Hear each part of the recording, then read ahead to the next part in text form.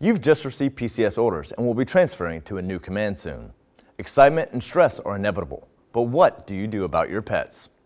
How do you make sure your beloved pets make it to your new duty station safely? The first step is to contact your base housing office. Your next duty assignment may or may not allow you to PCS with your pet. No one wants to sleep in their car because the local hotel chain won't let you bring your pet inside. Ensure your pet is up to date on all vaccinations and has any needed medication on hand before you travel.